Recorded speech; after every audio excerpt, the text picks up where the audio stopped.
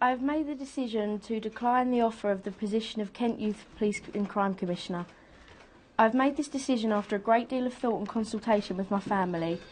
As I have made clear over the weekend, I accept that I have made comments on social networking sites which have offended many people, and I am really truly sorry for any offence that has been caused. I strongly reiterate that I am not a racist and I am not a homophobic. I have fallen into the trap of behaving with bravado on social networking sites. I hope that this stands as a learning experience for many other young people.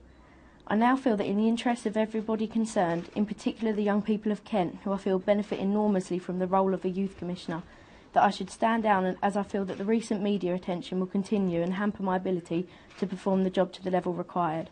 I would like to thank those people who have sent messages of support and understanding.